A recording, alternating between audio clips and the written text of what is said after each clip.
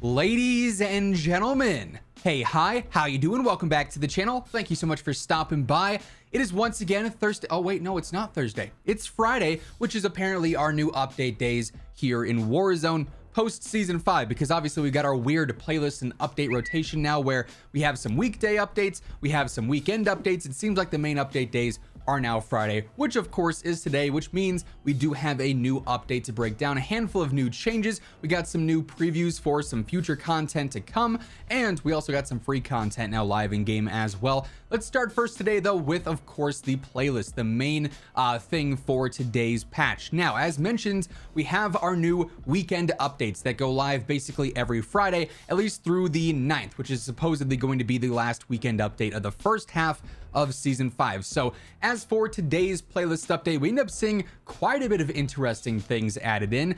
We of course have Operation Last Call quads, which is like sort of our SND LTM that's going on for the Last Call event. So you can go in there and play that. It's had a lot of lag issues apparently, especially on console, based off the comments. I'm pretty sure Raven is aware of that, but yeah, a bit more of a casual mode there. We also have standard Battle Royale duos, trios, and quads. Keep in mind though, there is no solos there because solos has its own LTM this week in the form of buyback solos, which of course means if you have $4,500 in your pocket at any time and you die, you get that automatic respawn. So everyone spawns in, I believe you initially spawn in with the 45, so you should be good for one free life. Then after that, if you just continue to loot, you should be good to go, and you can keep respawning over and over and over again. Obviously, buyback and stimulus has also been called in the past super fun LTMs, so excited that that's back for solos. We also have standard plunder quads live on Caldera this weekend as well, so for all you plunder players,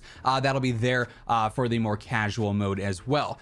Moving over to Fortune's Keep this weekend, we just have Resurgence quads here, so nothing too fancy. But then on Rebirth, we get sort of a nice surprise and sort of throwback, if you will, with Rebirth After Dark, or Resurgence After Dark, if you will, for solos, duos, trios, and quads. Now, keep in mind, this is not the Zombies LTM or anything. This is just normal Rebirth Resurgence, but it's on the night version of the map. So obviously, the lighting everywhere is a little bit different, and definitely changes up how you might want to approach certain engagements. So we've got all of those modes live from September 2nd all the way until Monday next week. And then once Monday hits, of course, we're going back to our standard weekly rotation, which consists of Operation Last Call quads, Battle Royale solos, duos, trios, and quads, Plunder quads, Fortune's Keep Resurgence, solos, duos, trios, and quads. And then every day, Monday through Thursday, we see one of Caldera Resurgence quads, Caldera Iron Trials quads, Rebirth Resurgence quads, or Rebirth Iron Trial quads. So we have that playlist rotation happening every day, Monday, Tuesday, Wednesday, Thursday. And of course, next week, next Friday, we'll revisit the next weekend update. Now, earlier on this week, Raven was actually talking over on Twitter about a brand new change they'd like to see implemented into Battle Royale. They're actually, or they were, it's the poll is done now, but they were letting the community decide what would happen with some gameplay. So they ended up tweeting out saying, "We love the response to Titanium Trials, and we are contemplating bringing the loadout price reduction at every circle to standard Battle Royale. Would this change be a W or an L?" And it was a resounding W for more regains. So it does appear that in the coming days and or weeks, we are going to see a change to core Battle Royale gameplay where every single zone, the price for a loadout is going to be reduced a little bit, which essentially just makes regains a lot easier. Obviously, if you come back in zone 4 from the gulag, say your team got wiped at the end of zone 3, you come back, start a zone 4, it's going to be tough to find enough chests and or players you can actually take out with your gulag guns to get $10,000 again to get that next loadout, or you have to sit around and hope no one finds you while you wait for that free loadout in zone 5. So this will reduce that cost down a little bit, so it could be way easier to actually buy a loadout on that regain in zone 3, zone 4, so on and so forth. So this in theory should make games a lot more aggressive and competitive late game. Could be a very fun change. Personally, I really enjoyed it in Iron Trials, or Titanium Trials rather, so excited to see how that impacts core Battle Royale. Now, curiously enough, as I was editing this video, actually, we ended up getting a new little patch note update as well. Nothing too major here, but a few gameplay updates. So They did make some adjustments to Operation Last Call. The event tokens now reward 200 points instead of 100. Then also bombs and defuse kits have been re-enabled in the buy station. On the 8-bit Warfare Tracer pack for the EX1, they made it so that it doesn't look like it's rendering basically in like 7 FPS when you're using the animations on it. It'll just be smooth now, that way it doesn't look so choppy and awkward.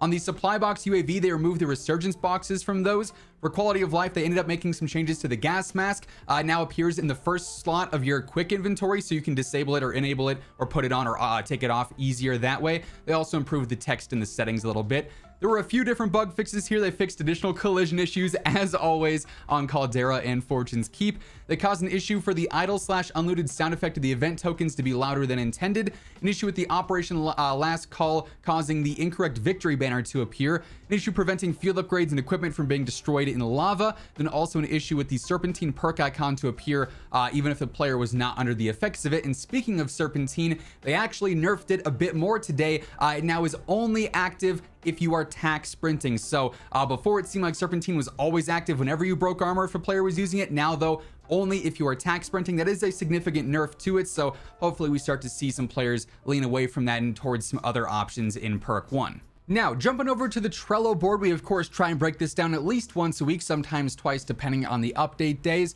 and we're basically just able to see what all Raven is previewing and looking into when it comes to various bugs and glitches, or potentially some new events, which is the case for today. As far as the issues go, nothing has really changed here since we last broke down the Trello board. As far as global issues go, they are still looking into the private match issue.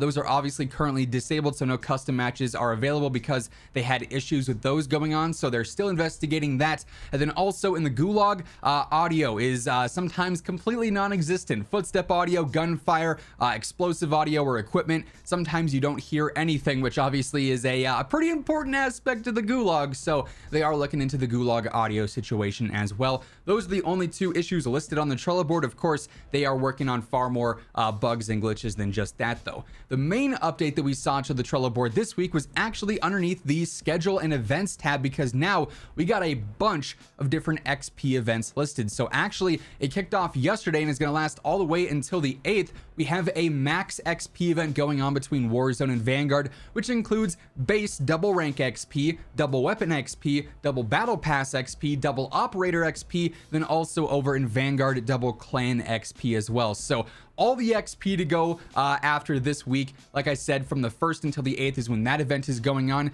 And then we actually get to see some continuous XP events past that. From the 8th to the 9th, specifically on PlayStation, those players will get to take advantage of some base double XP for a day. Then from September 9th to the 12th, all platforms get some base double rank XP. And then again at the end of the month, the 28th to the 6th, we're going to end up seeing some double battle pass XP and double weapon XP. Now that date to me is a bit interesting because according to the playlist updates, the last weekend update we have is September 9th, which would in theory mean that on the 13th or 14th we're going to see season 5 reloaded. Usually we get the double battle pass XP and double weapon XP events for mid-season the same week that the update goes live, so I'm not exactly sure what all is going to be going on there as far as playlists go or whatnot. Hopefully we do get some communication in the coming days regarding when exactly season 5 reloaded is inbound, because if it's happening the week that I expect it to happen, we also have Call of Duty Next and the MW2 beta all dropping that week as well, which could be pretty interesting. A very busy week potentially, but of course I'll keep you guys updated once we have some official information there. Then the final thing I want to break down today is the brand new combat pack that is now available for season 5 here in Warzone and Vanguard. This is exclusively available for PlayStation 4 and PlayStation 5 players. This is free though if you do have PlayStation Plus, I believe, and you're able to access this content in game now for season 5. Basically, this pack includes a bunch of different content. You get a brand new operator skin for, I believe it is Constans. You also get 2 weapon blueprints, the Mulled Wine shotgun blueprint and the Noir Rose sniper blueprint. You get a new emblem, a double XP token that lasts for an hour. You get a new sticker, a new watch, a new calling card, then also a new weapon charm as well. All sort of like Noir themed as well. So it's a pretty cool bundle, couple of cool blueprints there. And yeah, like I said, that is free for anyone on PlayStation. So be sure to take advantage of that. With that being said, that is effectively everything that ended up changing in today's new update and some previews as to what's to come here in the future within Warzone as well. That's going to wrap things up Hopefully you enjoyed the video. If you did, let me know by dropping a like on it. It would be seriously appreciated. And if you are new to the channel, or if you have not already subscribed, every single day I got you covered with the latest news, updates, loadouts, tips, everything going on in COD. You will find it right here. So feel free to hit that sub button and turn on those post notifications. And as always, if you want to check out any of my partners, be sure to use code WHosImmortal for a discount on all Scuff, G Fuel, Gamer Advantage, and Control Freak products. And the links for all those can be found down in the description below. But once again, thank you so much for tuning in. And until next time, take it easy, have an awesome rest of your day, and I'll catch you guys later. Peace out.